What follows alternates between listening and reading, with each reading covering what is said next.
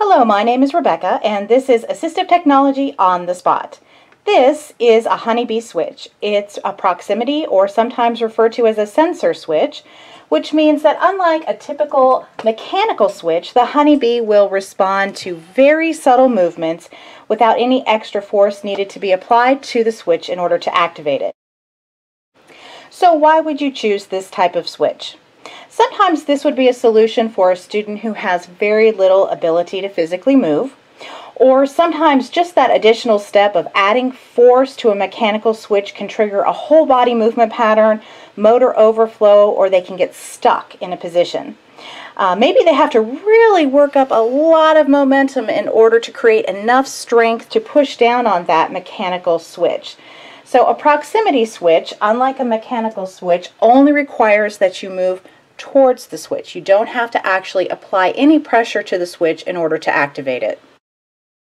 There are different types of proximity switches. The HoneyBee is called a line of sight switch, which means that there's a red sensor window right here that emits an infrared beam. When something like a hand or a head breaks the beam, the switch is triggered. Because the HoneyBee is a line of sight switch, it would not work for mounting under a tray, even if it's clear plexiglass. This switch does require a battery, which can be accessed on the back underneath this yellow silicone case. You just slide the back piece off, and you can see there's a CR2032 coin battery. Depending on how you use the switch, it should last between 6 and 18 months. The on switch is located on the right side underneath the yellow silicone case.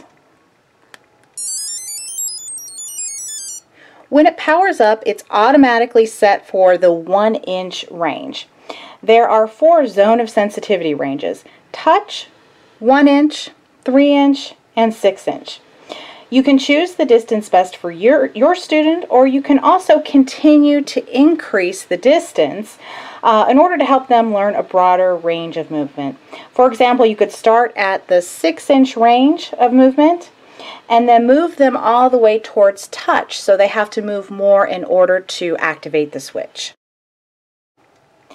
Each range can be selected by using the up and down arrows here. Keep in mind that every time you turn on this switch or change the range, the switch automatically calibrates. However, due to changes in light and temperature over time, you might have effects to the sensitivity. So in order to recalibrate manually, you would just press this cal button here. Whenever you do that, make sure that you're keeping the area in front of this sensor box clear. There are different models of this device. One model of this device will always beep when activated and deactivated. However, this model has to be set to beep by holding down any button when turning it on. So let's give that a try. I'm going to turn this on while holding this down arrow.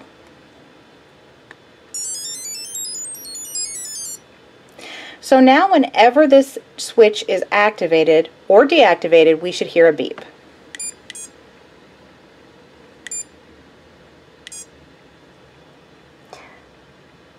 So now when it's activated and you hear the beep, that gives the student some auditory feedback. This can be helpful when you're just starting to use this switch so that the student is aware that it has been triggered.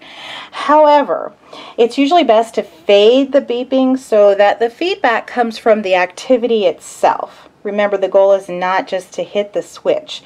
The switch is just a means of access. So once your student or child understands that, you probably don't need the beep anymore.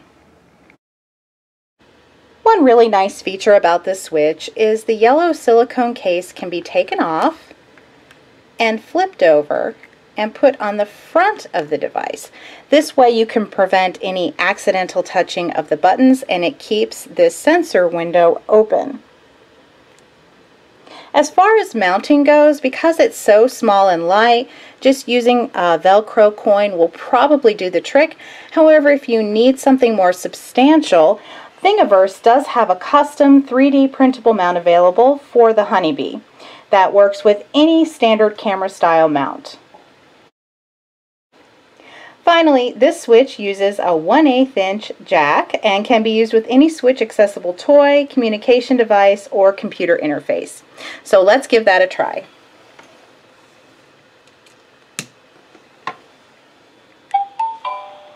Hello, baby. Let's sing together. Do you hear a tale? Hello, baby. Let's sing together. Do you hear a tale? And don't forget to follow the link in the description to our website, where you'll find a comprehensive list of implementation ideas and strategies for the HoneyBee switch and all switches. Thank you very much. This is Rebecca for Assistive Technology on the Spot.